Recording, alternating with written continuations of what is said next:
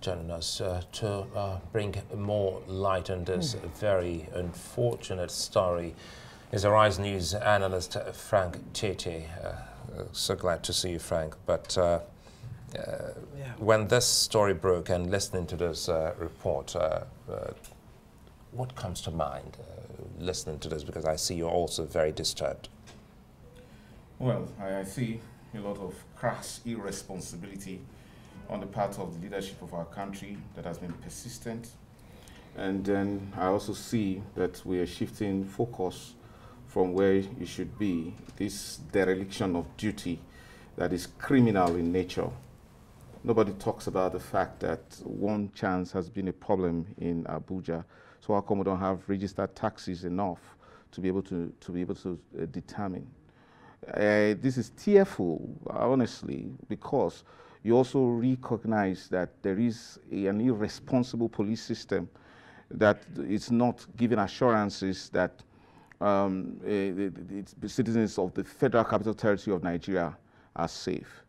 We also have a very irresponsible Federal Capital Authority administration that now prides itself more in demolishing buildings rather than in providing basic healthcare services, to the extent that we don't have national emergency ambulance services. What a disgrace.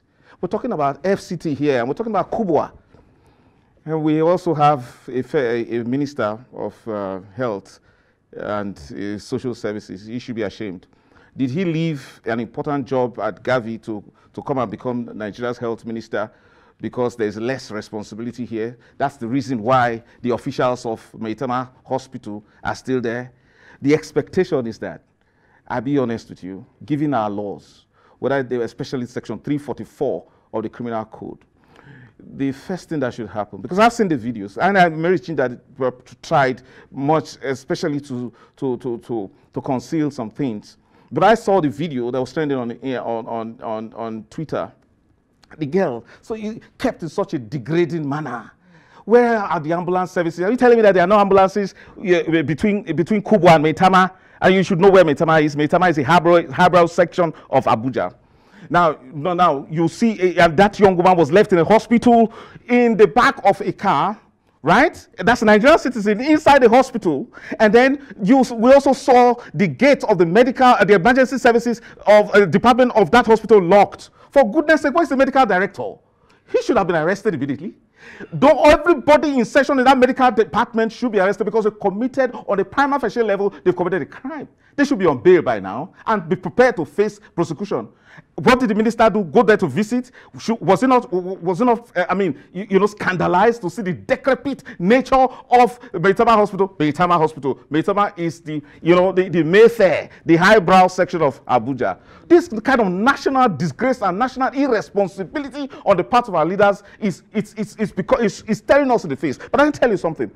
The darkness that is hovering over our country as a result of this irresponsible leadership we have, it presents a golden opportunity all the time for a government to shine. But what do we get? Setting up, toothless panels of inquiry to do what? To do what? So you see, I expect that the highly respected Professor Pate should, at this time, be making serious statements.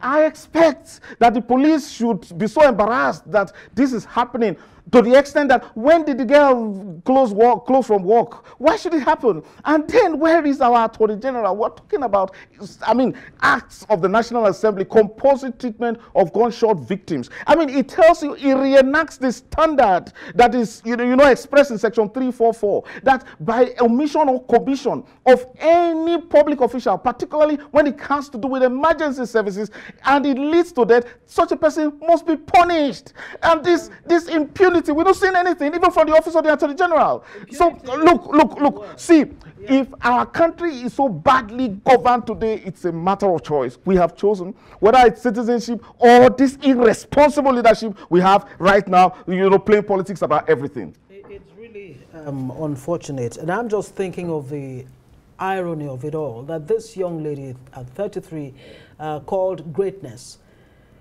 The system has failed greatness. Where will greatness come from for Nigeria?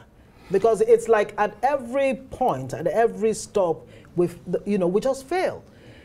A young man, a musician called Mobad, also known as Imole, in the same month of September, Imole means light, and then right after that, greatness dies.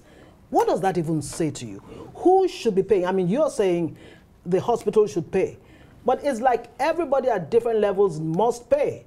Whether it's the police who has not, carried out. I mean, you see, this I is could go on and on. This is as a result of the cesspit and the cesspool of corruption that greets our public service. That's why we have this.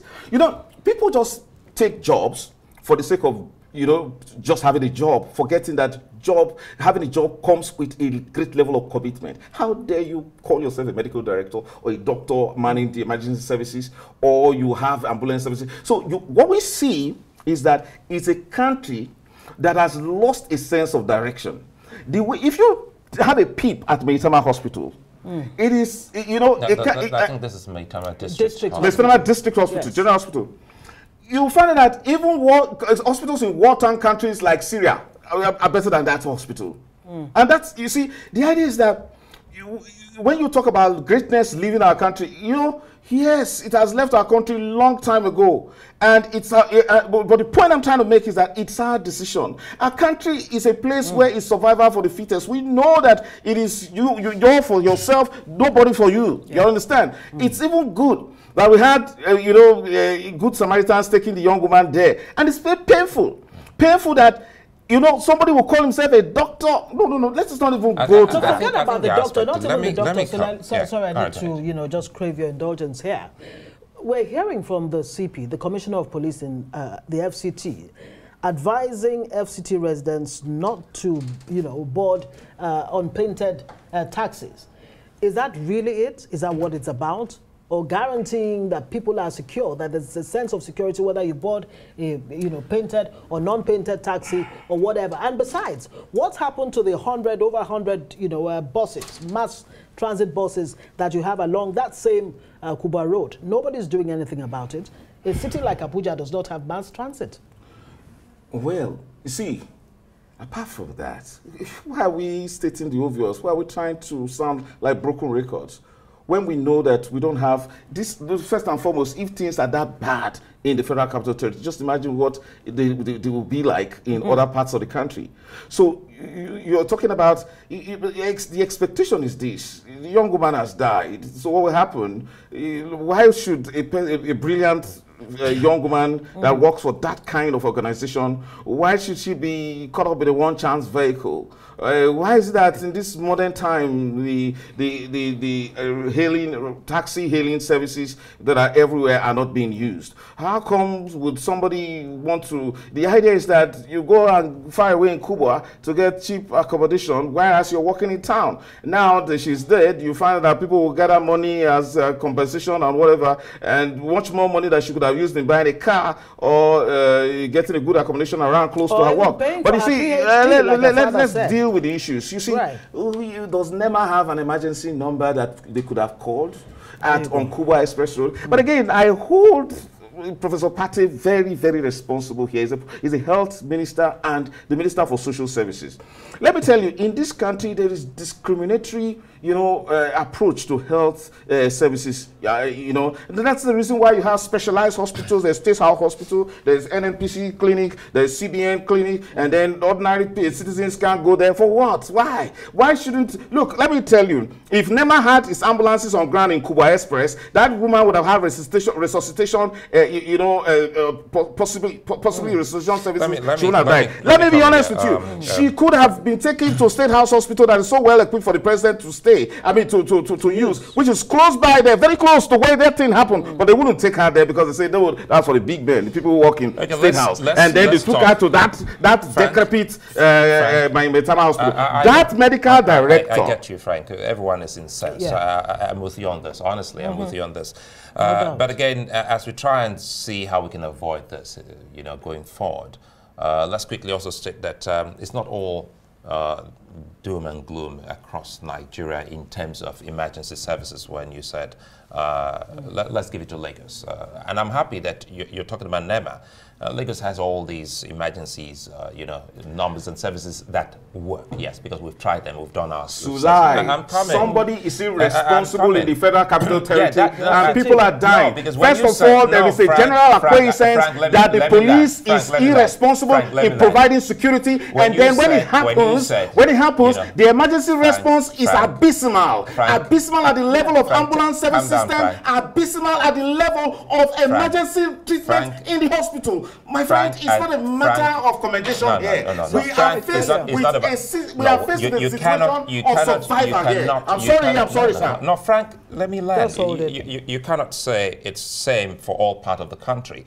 That was why I wanted to give you an example that there is a place where it works. And Abuja can actually copy from a template that does work. Yeah. So coming back quickly here, because I wanted to put that. So we need to create a balance so that it doesn't look like it's all doom and gloom. And these are verifiable things. Now let's come back to the Good Samaritan you mentioned. It's very instructive here how that can actually discourage good Nigerians from coming to helping people. Yeah.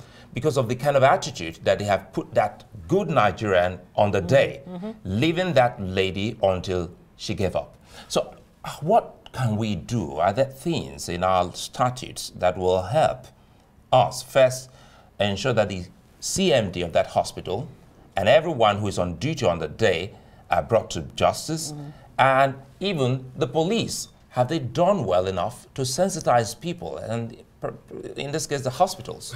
Let me tell you, the goal of statute most times is prescription of standards, and then demand that those standards be complied with, and every failure is punished to set an example for those watching not to condone or not to repeat such kind of failures. Right. So whether it's a criminal code that demands that there must be, you know, there's a responsibility in terms of emergency to act, and failure to act will be visited with 6 months imprisonment or a certain fine. And then that same standard was redefined in the National Health Act, Section 20, which expressly says, and I feel a bit sad that it only recommends 6 months imprisonment or 100,000 naira fine. 50,000 naira. And then, you know, you see, and then the problem is that you don't even have these minimum standards being adhered to. So when you tell me that first, the first thing is this: it is shameful for a police service to be advising people